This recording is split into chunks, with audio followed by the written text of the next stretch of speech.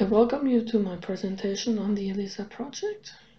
In the next half an hour, we are going to talk about the required activities and challenges to enable Linux in safety applications. Rather than going into all the required activities that are required from system engineering, safety engineering, quality management, and quality assurance, I'll quickly just summarize the work required to develop a safe system with the following simple statement. To assess whether your system is safe, you need to understand your system sufficiently. So when you build a system based on Linux, and your system's safety depends on Linux, you will need to understand Linux sufficiently for your system's context and use. This can be broken down into two activities. First of all, you need to understand your system, and you need to understand the way your applications use Linux. This includes understanding which kind of interfaces of Linux are used, which kind of libraries are used, how your applications are started up and how shut down, but also which hardware you're using and how does Linux interact with the hardware you're using. If you take all this together and you understand this in greater detail, then you can really argue that you understand the system and how Linux is incorporated into that. With that at hand, you can now assure that the selected properties of Linux meet your expectation. For that, you look into the details of how the Linux kernel and glibc implement and ensure these selected properties that are relevant for your system.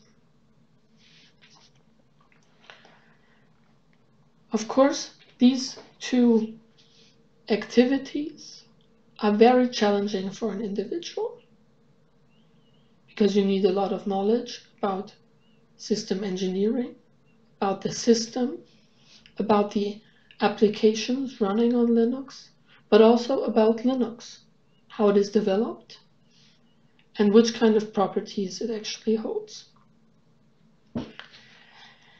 And this is not only a challenge for an individual, this is actually also a challenge for single companies and the ecosystem in general.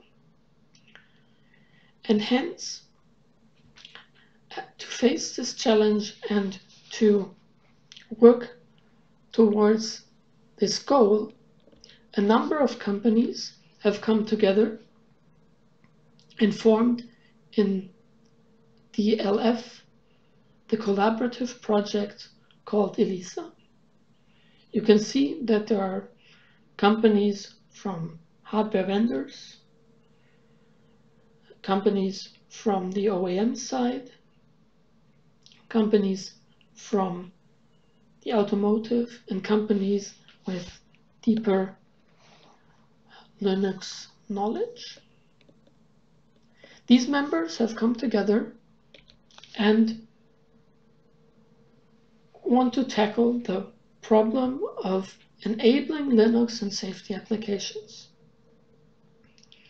And we have formulated the following mission statement to work towards that. We want to define and maintain a common set of elements, processes, and tools that can be incorporated into specific Linux-based safety-critical systems amenable to safety certification. Let me explain this in a bit more detail. When we talk about elements, processes, and tools, we mean software, source code that has been developed with its with its documentation and with its test suits. Processes means that we give you certain recommendations and methods that you can use when you want to build a Linux-based system, and the tools that allow you to do so efficiently. If you take all these parts, you can use them and incorporate them in a specific Linux-based system to build a safety-critical system and provide that to safety certification and reach the goals of that safety certification.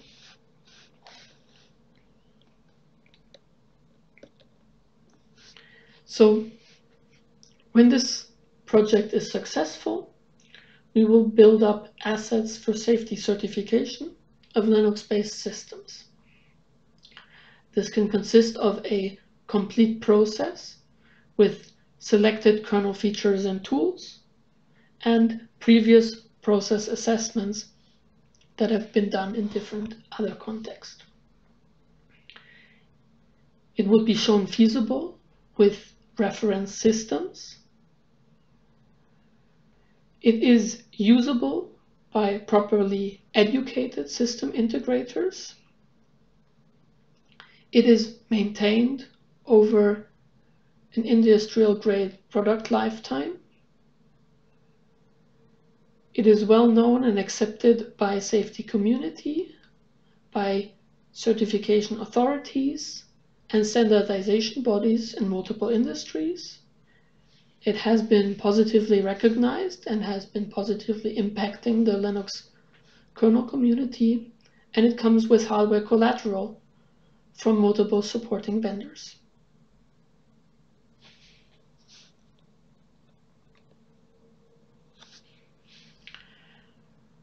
To work towards that goal, the ELISA project has formed a number of working groups. There are 2 working groups working on reference use cases, one in the area of medical devices and the other in the area of automotive. A second group is working on safety architecture. This means they investigate specific features and functionality of the kernel and investigate what it does and why they believe it does what it does. And the third working group is working on the kernel development process. They are investigating how the kernel is developed, what the expectation of safety standards is, and how this gap between those 2 expectations and execution can be overcome. The working group has 2 further subgroups. One is the tool investigation and code improvement subgroup that is investigating tools and learning how to create kernel patches in order to interact with the kernel community. A second subgroup is currently under discussion that will be looking into development metrics and how to create evidences from these metrics that certain activities have been done with due diligence. Besides these working groups, there are some tool developments that are related to the project itself. There's the call graph tool, a tool to visualize and analyze call graphs in the kernel. StressNG, a tool that stresses the hardware and the kernel interactions with that hardware. Contributions to the syscaller project, a fuzzing tool for the syscall API of the kernel, some tool developments in the area of the open source tool Code Checker, a management tool for static analysis findings, some contributions to Pasta, which is a tool to analyze and mine kernel mailing lists, and some contributions to GitDM, a tool to visualize the flow of Git commits during the kernel development.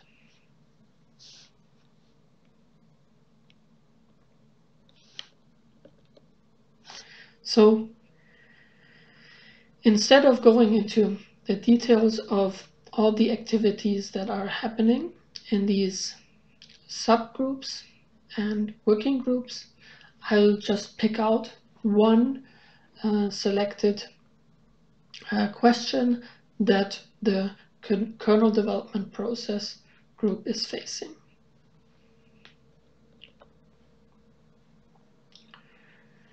And we are asking ourselves in this group, is Linux good enough for our use?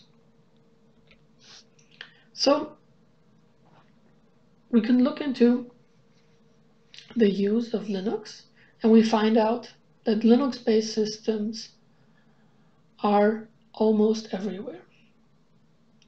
So Linux seems to be good enough for very expensive supercomputers, banking and trading computers, highly secure company servers, ground-based air control systems, critical civil infrastructure, telecommunication systems, and various user systems. So the question now is, why are we even concerned about answering this question? And this goes down to the problem of proving software quality. The problem we face is that we don't evidently know if a software X is high quality or not. And this holds in general for any software that you can consider. So once you come to the conclusion, well, this software X is high quality, and someone convinced you, you might ask yourself a question, but why is this software X high quality? And usually you come to a conclusion that it is high quality because the development team does some specific activity or a set of activities, or combines various tools and activities during their development and testing and verification that leads to high quality. But with that, you of course face the problem, but why does this make this software, why do these steps make this software X high quality? And of course, to answer that question, you're facing a challenge in empirical software engineering where there's very little evidence to show that specific activities or specific methods actually lead to higher quality. Despite various software development projects, there's very little evidence that shows that a specific method has contributed to higher quality compared to its absence. So when you want to show that something is high quality, you have to work with a very weak empirical basis. And this leads to a significant quality mismatch between two areas. There's an evident quality in business practice. We can see that critical applications are running on Linux for many years without regressions, even with multiple major version updates. Linux is extended and it's refactored, cleaned up, and released without causing significant regressions for many years. And any kind of fixes are rolled out without causing significant regressions as well. On the other hand, we have quality expectations from development process norms. They expect that all requirements are described sufficiently to be implemented. They expect that products never ship a functionality they don't need. They believe that very specific documentation efforts lead to software quality. And they are based on a development process where there's only one final release to be shipped, which needs to be good. And the maintenance of that shipped software is reduced to minimal needed changes. This kind of mismatch between business practice and development process norms we want to overcome in the development process group. So to bridge this gap between these two worlds, we have the following plan. We want to show that we are evidently developing high quality software. To do so, you can refer to traditional software development process norms like ASPICE, ISO 26262, or others, and they explain how to develop software to be high quality and to provide evidences for that. On the other side, we have the kernel community that develops and releases the kernel. Product teams integrate and test this kernel and hence create products based on Linux. And our goal now is to show that the norm that these traditional software development process norms describe are met by the activities of the kernel community. So the first step in this process is to understand what do development process norms expect. The second step in this endeavor is to understand what does the kernel community development and Linux-based product development actually do. Once you have these two things straightened out and a good understanding of them, you can understand the gap. And once you have understood the gap fully and honestly, you probably have to acknowledge that this gap cannot be overcome. So is this a dead end for bridging the gap between these two worlds? By no means. You can just consider the history of both these communities. So why do development process norms have this expectation?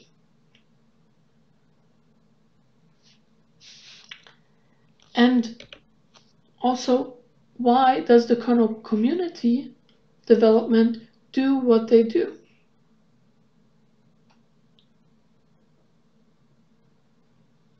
And again, now we can again understand the gap between those two and see that development process norms have very different expectations for various reasons compared to the kernel community. And once we have done that, again, we have to acknowledge that this gap cannot be overcome. So are we again at a dead end? By no means. So why does the kernel community development not intend to meet the norm's expectations? And what are the intents and goals that the kernel community development intends to meet instead? And once we have concluded on that and understand the gap, we will have to acknowledge, finally, that this gap cannot be overcome. When all of this is understood, it's clear how we can show that the norm is met.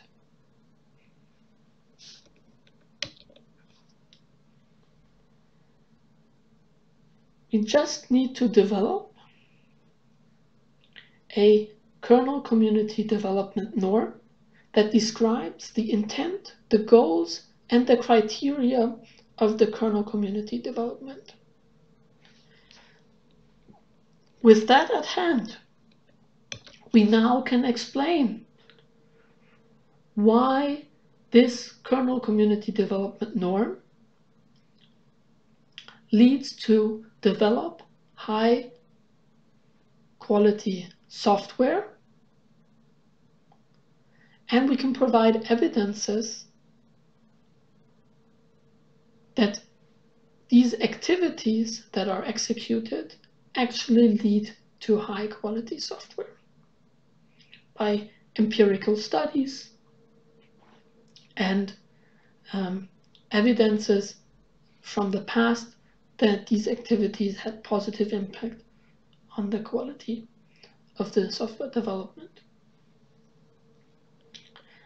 And with that at hand, we can do the final step to show that this new norm is met by the kernel community that develops and releases the kernel, and by specific product teams that integrate and test the kernel following best practices that have been developed by the community and the product teams over years.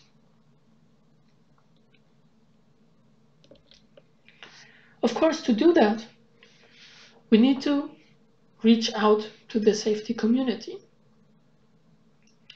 This means that we need to work with the safety certification authorities and standardization bodies in multiple industries to establish how Linux can be used in a component and safety critical system. We have to evaluate the potential system architectures that are available. We have to document the methodology and limitations. We have to define the state of the art for working with open source upstream projects and provide access to the technical review meetings with certification authorities. Of course, we need to include not only the certification authorities, but the larger safety community to gain acceptance of these project results. We have to present and critically discuss open source in the safety community. We have to present the methods and tools that we develop for peer review. We have to establish an acceptance for use of open source in the safety community, and we need to submit amendments and full standards to relevant committees. But this outreach is not limited to the safety community. This outreach is also to the open source community, to which we want to provide continuous feedback and receive continuous feedback on our activities. And we want to contribute to the open source community as well. We want to build awareness on safety and its relation to reliability and availability. Build consensus around the activities within a safety expert community related to the kernel.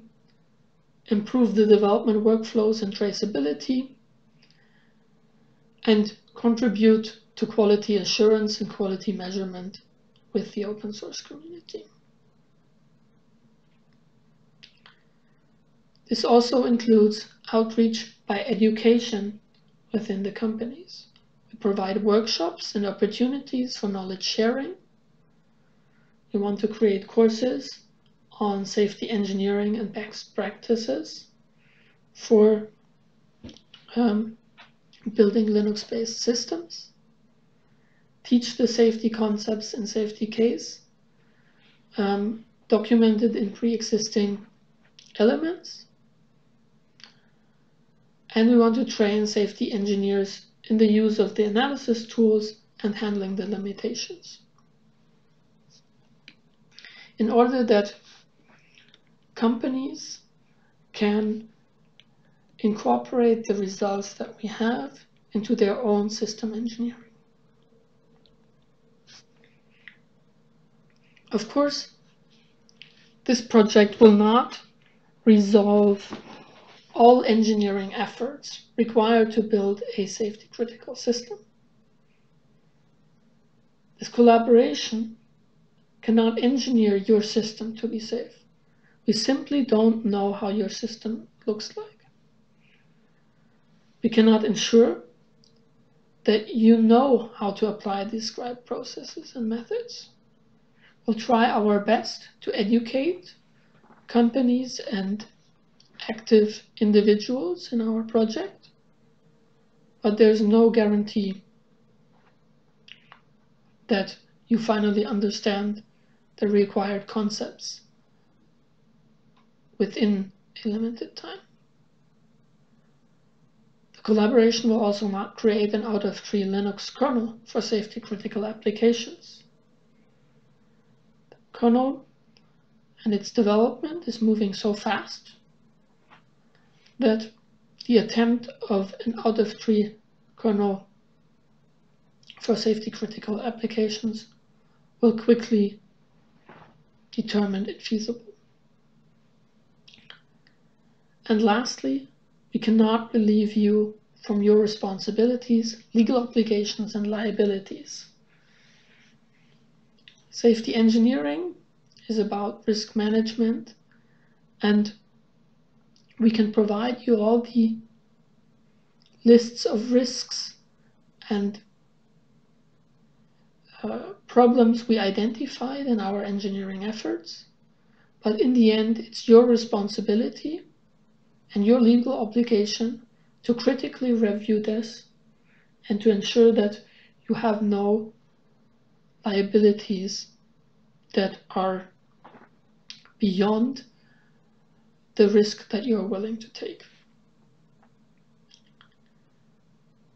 Besides these limitations, and acknowledging these limitations, this project will provide a path forward for you and peers to collaborate on the challenging questions we're facing.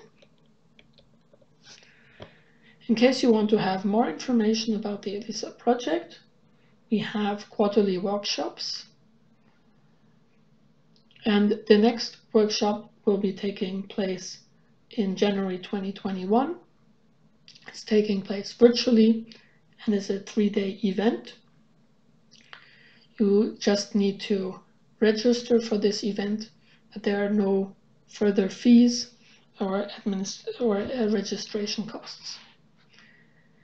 In case you cannot wait until this 3-day event in January, you can visit our website, join the mailing lists on the general development discussions or the subgroups that I have mentioned. You'll find more information in the Google Drive, where we have collected our meeting notes and are drafting our argumentation and investigations. And you find further information also on our GitHub space. There you especially find tools and code that we're developing. So with that, I thank you for your attention, and I open the stage for questions.